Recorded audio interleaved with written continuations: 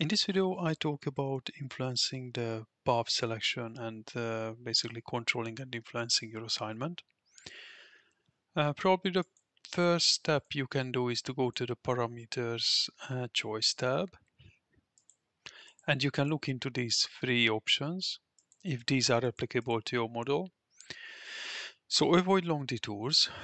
If you find that in the model many vehicles keep using very long paths, that is just not realistic, then you can probably use this to completely remove those paths. I find it useful, but just something to check probably when you run it for convergence and you think the model has already found most of the paths. It's good to just do some checks to see if vehicles actually meaningfully can use maybe a long detour, especially if you have a congested network. Reject paths with too high total costs. This is very useful, I think, maybe the most useful.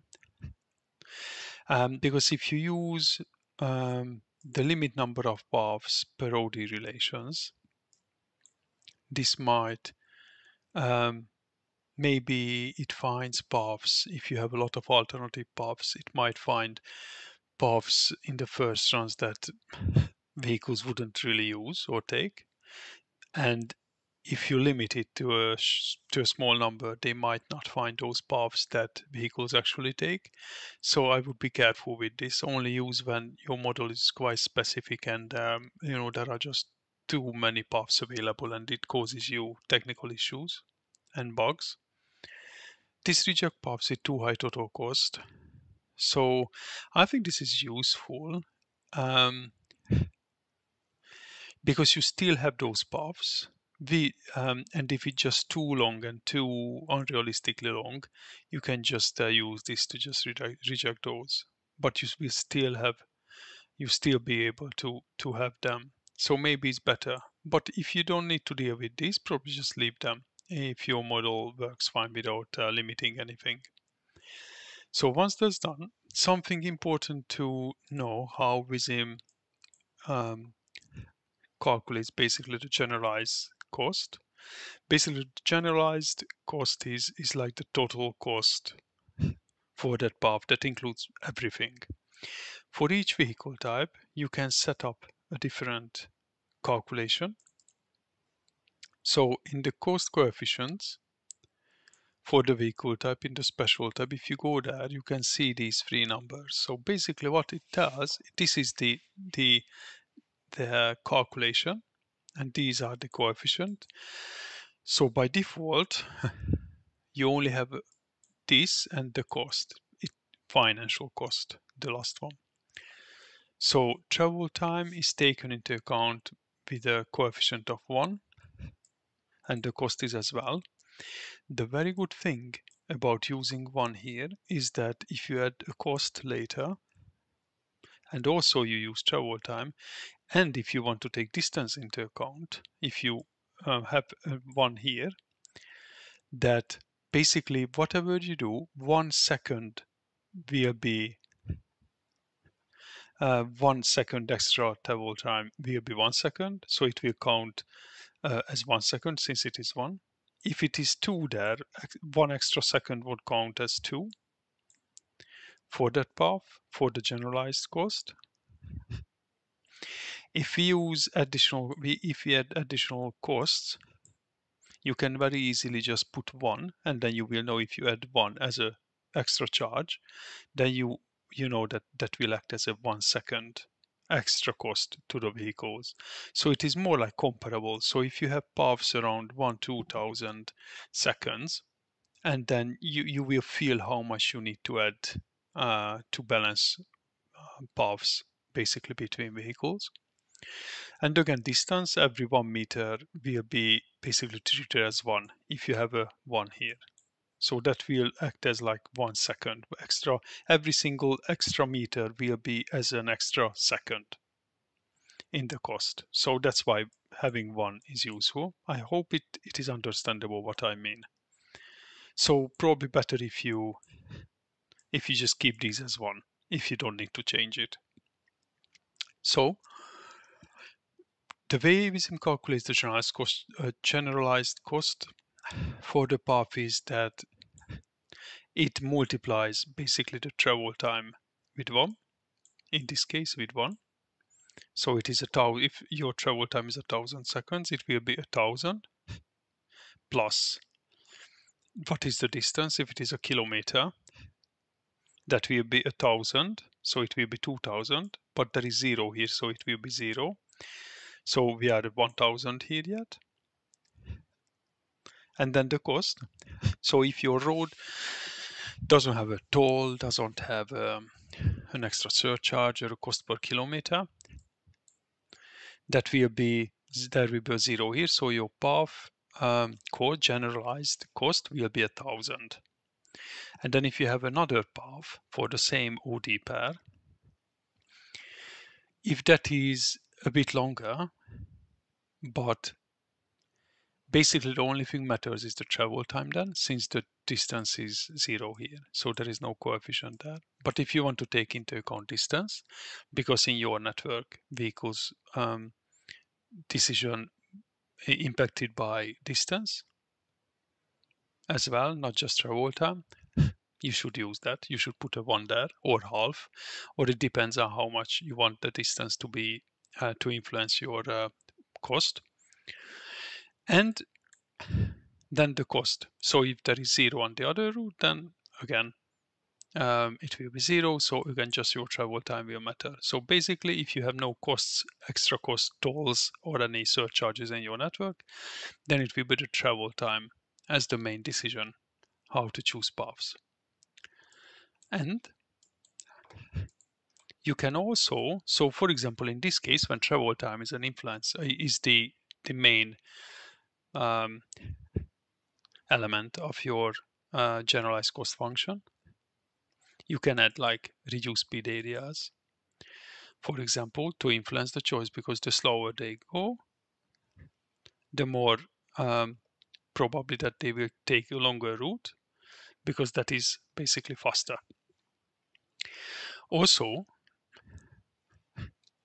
for each link and connector, you can, if you go to the dynamic assignment tab, so this is for the connectors, but also for links, you have the dynamic assignment tab. In older Visims, the arrangement is a bit different, but you have the same settings basically. You can add 3 different costs. These influence the financial cost, what I showed you before.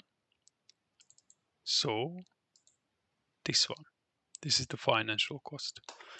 And by default, it is set to 1, so it influences your path search or choice, sorry. So if you go back here, you have 3 settings: a cost, a surcharge 1, and surcharge 2. So cost is per kilometer. So this financial cost will be basically added to that generalized cost calculation. If it is 10 meter long and you have 1,000 unit per kilometer, the cost, it will be 10 if it's 10 meter long. Surcharge 1. Surcharge 1 is just a one-off charge basically. It is not a per kilometer. It doesn't matter how long your link is. But what matters is surcharge 1 is weighted.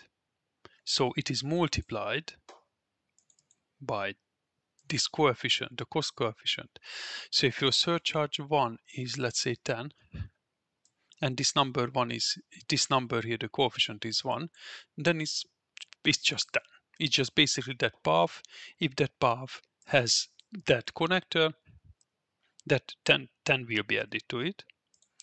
But if you have 2 here, 20 will be added. So it is weighted by this coefficient. There is surcharge number 2. So this surcharge has nothing to do with any of the coefficients, these. Basically here you should have like a fourth row. This is like a summary of all surcharge tools. So even if you have 0 here, surcharge 2 is still added as a plus. So if you have surcharge 2 here, let's say 20, then if every path that has this link in, sorry, this connector in, 20 will be added. And if you use one coefficient, for example, for travel time, that 20 will mean basically an extra 20-second penalty for that path. So with this, you can basically control how many vehicles should go on this way and how many vehicles should go this way. So if I add 20-second, if I take it out from here and I add it here, basically that will mean that all the paths here going through this link up here, they will all have a 20 extra second with these settings, by having one here. Yeah. Okay. So other ways to influence it. So you should, when you run the before you run your model, you should also close paths or turns that are impossible and no one does it. And they can't even do it. So like unrealistic ones. The best way to deal with it is to have maybe like a node that covers that turn, and then you can go to that node. So if you open up the edges, you create dynamic assignment graph.